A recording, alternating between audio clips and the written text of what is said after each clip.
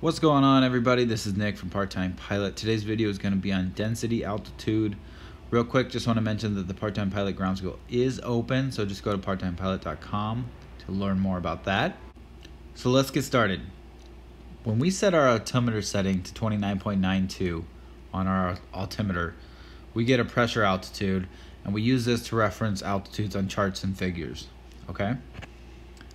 When a pressure altitude is corrected for non-standard temperatures, so that 29.92, we set that's the pressure we're setting, and then we get a pressure altitude, and when we compare that to charts, all those pressures on the charts, they're assuming a standard temperature, okay, but that's not always the case. So when we correct that altitude for non-standard temperature, so when it's not 15 degrees Celsius, we get a density altitude. We need density altitudes in order to understand how exactly our aircraft is going to perform in a given set of atmospheric conditions. Okay, so when the temperature changes, it affects the density of the air, and the density affects the performance of our aircraft. So this is why we need density altitude. So density is mass per volume. So density equals mass divided by volume, or in other words, it's a measure of how crowded an amount of air is with air molecules. So if these red circles are air molecules and we have this container here, a less dense volume or container of air would have less mass in it, right? So there's only 9 air molecules. A more dense one would have more mass in it. So more mass means this figure up here is getting bigger, means the density would get bigger. So more mass per unit volume, more density. More air molecules, more density. Flying through more dense air is like swimming through more dense water. More dense water, like salt water, which is more dense than fresh water, in the Mediterranean Sea is easier to swim because you float more. So I'm sure you guys have heard that you can float more in the Mediterranean Sea. That's because it has more salt content and it's more dense. So your body has more molecules to push up on you and keep you floating. Okay, so flying is exactly like that. So flying in more dense air is easier for the aircraft. The density of the air we fly in affects the lift created by our wings. Okay, so there's more molecules per unit volume to bounce off our wings, and Newton's third law, every action, there's an equal and opposite reaction. So there's more molecules for that law to create an upward force of lift.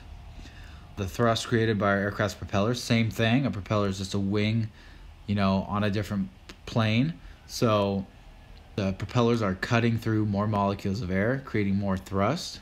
And the efficiency of combustion inside our aircraft's engine, every combustion process is fuel mixed with oxygen or air, and then a spark. So when you have more air, you can get more combustion efficiency from that. Okay, so we know that more density is better to fly in and less density is not as good to fly in, so less performance. So what are some of the things that can change the density of the air? So as a pilot, we got to know what affects the density of the air. Well, temperature is the most common cause of a change in density altitude. Temperature is the measure of kinetic energy of molecules, so how much they move and how fast they move. Molecules are more tightly packed and move less when they're cold. And then they're less packed and move more when they're warm. So their kinetic energy is higher when they're warm. The higher the temperature, the less dense the air. So here we have cold air. We have more tightly packed molecules, and these little lines coming off them show the speed and amount of movement that they have. Because they're more tightly packed in this, they cannot move as much, so they have less kinetic energy, and they're colder, they have less temperature. Hot air, on the other hand, they're less tightly packed, they have more room to bounce around, okay? And then, so their kinetic energy can get higher, they're ping-ponging all over the place, and they create more energy, which is temperature, so they are hotter. So hot air, in this case, as you can see, is less dense, cold air is more dense. So as the temperature goes up, the air density decreases. So humidity also causes a change in density altitude. when water vapor, so humidity is just a measure of the amount of water vapor in air. So when water vapor is added to a volume of air, it actually decreases the mass of that air and the density. And so when it decreases the mass, it decreases the density, because remember, density is mass over volume. So when this value goes down, the density is going to go down. And it does this because water vapor weighs less than oxygen, O2, and nitrogen, N2, which are the major components of air. They make up over 90% of air, okay? And water vapor weighs less than both O2 and N2, but it takes up the same amount of space. So here, in this first diagram, you have no humidity, so you have N2, which are these red paired atoms, and then you have O2, which are the blue paired atoms. Okay, they're taking up this space. And then you have water molecules that take the space of some of those O2 and N2. Okay, so they take up the same amount of space. As you can see, there's the same amount of free space in both sides of these. So the water vapor takes up the same space. It's replaced some of the O2 and N2, but it weighs less. So the mass 1 in the no humidity case, and mass 2 in the humidity case, mass 1 is greater than mass 2.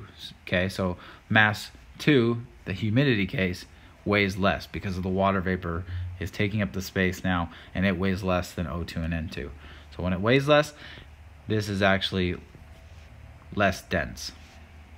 Okay, and then the next thing that changes density altitude is pressure. So pressure causes a change in density altitude. Molecules are more tightly packed when under high pressure and less packed under low pressure. So pressure is the amount of force exerted on the outside of a volume. So to illustrate this, we have our first example, which has less pressure. Okay, so it has 29.92 inches of mercury worth of pressure pushing down on this volume of air with all these molecules in it. Okay, and then you have the second case where you have more pressure, 30.92 inches of mercury, which has more force pushing on this container of air, which will push all these down together and tightly pack them into this space. So when this happens, you get more density. So the lower the pressure, the less dense; the more the pressure, the more dense the air. As in this case, this would be more dense. As you can see, there's more mass per unit volume. There's more molecules in this one than there are this one. And finally, altitude also causes a change in density altitude, but if you're following along, the reason this happens is because pressure and temperature both change with altitude, so altitude will obviously affect the density. So the higher the altitude, the less dense the air becomes. So as you get higher, the less dense the air and the less performance your aircraft will have. So here is a density altitude chart. This is from the FAA. This is figure 8 of the FAA. You'll find this on your FAA written. And I just want to quickly show you how to use this. So let's do a quick example. Let's say we have an elevation of 1,000 feet. Okay, so our altitude's 1,000 feet elevation. And we have a pressure of, let's say the pressure's a bit higher at 30.4 inches of mercury. Okay, so we want to find first our pressure altitude using this chart. And we'll do that using this correction factor, this pressure altitude correction factor first. And then we'll use this chart over here to find our density altitude. So first, the pressure altitude, we're going to find 30.4 here. And we see that our pressure altitude correction factor is minus 440. So we subtract 440 to our 1,000 feet. Okay, so that's going to give us 560 feet. That's our pressure altitude. Okay, so that's our pressure altitude. And then now, so we have 560 for our pressure altitude. Now what we can do is we can use this density altitude chart. All right, so let's say our temperature is 80 degrees Fahrenheit. Okay, so we have 80 degrees F. So we're going to find 80 degrees F, which is right here on the bottom axis. And we're going to draw a line up until we find the diagonal line that equals 560 feet. Fortunately, that's not very high up, so it's between sea level and 1,000, about right there. And then we'll draw a line over to to the left and read off our density altitude right here, which is about 2,000 feet. So our density altitude is 2,000 feet. And that is how you use figure 8 chart to do your density altitude calculations. Now your performance charts in your POH for your aircraft, they actually do this. You'll find a temperature. The first thing you do is find a temperature, and you'll see it. Part of the chart has lines like this where you then find your pressure altitude, and that's essentially what you're doing. You're not actually reading off a density altitude, but you're going up, you're finding that, and then you're coming over here and then getting the rest of your whatever it is you're doing, whether it's cruise performance, climb performance, or whatever. But that very first step of your performance chart calculation is finding the temperature, matching with the pressure altitude, and you're effectively finding the density altitude for your performance. Okay, so let's look at a few scenarios to show you how this actually affects real life aircraft performance. So let's look at scenario 1, scenario 2, and scenario 3. So scenario 1, let's take off from a short runway with a length of 2,000 feet at an elevation of 1,500 feet MSL, where the air pressure is 30.00 inches of mercury and the temperature is 45 degrees Fahrenheit. Okay, scenario 2 will be the same length of airport at 2,000 feet, but we're going to be at a higher elevation, so we're going to see how that affects it. We're going to be at 4,500 feet, and we're going to be at the same pressure and the same temperature. And then scenario 3, we're going to have the same runway length. We're going to be at the same elevation of scenario 2, same pressure, but we're going to bump up the temperature by 40 degrees Fahrenheit to 85 degrees Fahrenheit. So let's see how that would affect our takeoff performance on this short runway. So scenario 1, if we use our chart to get the pressure altitude correction factor, and then we use our POH to get our takeoff ground roll distance. I used the POH for a Piper Cherokee.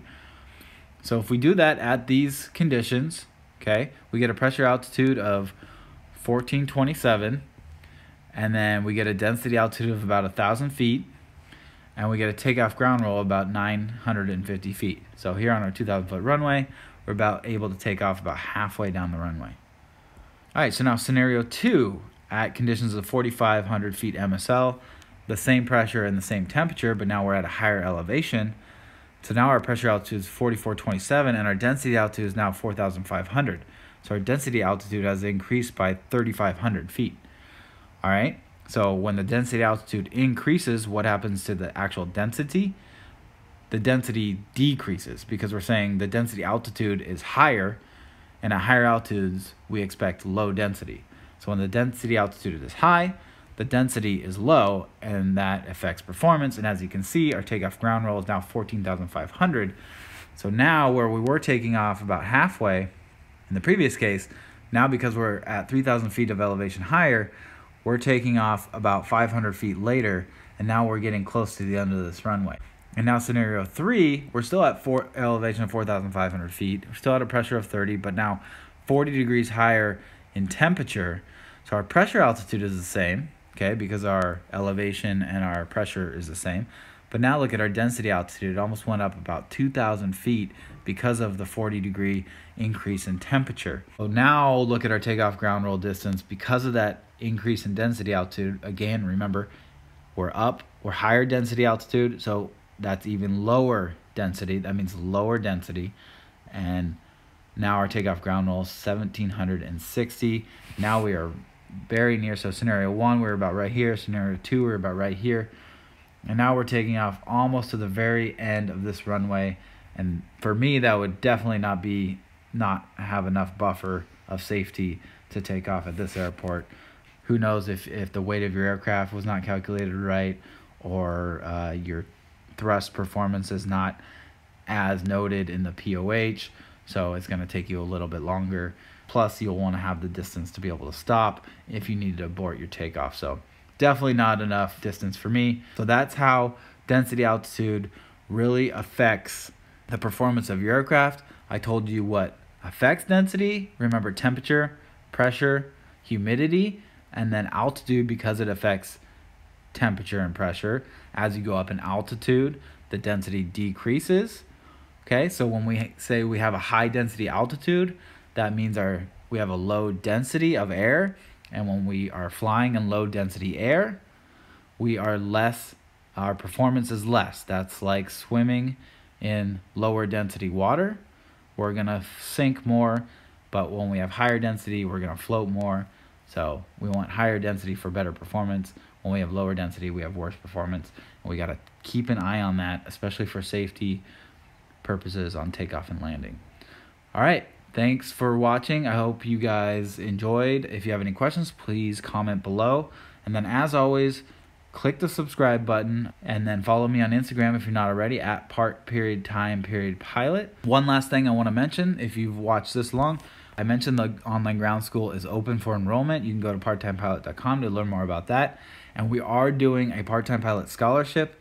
So every $20 that we get from student signups, plus we have a GoFundMe for anyone who wants to donate, but no pressure there.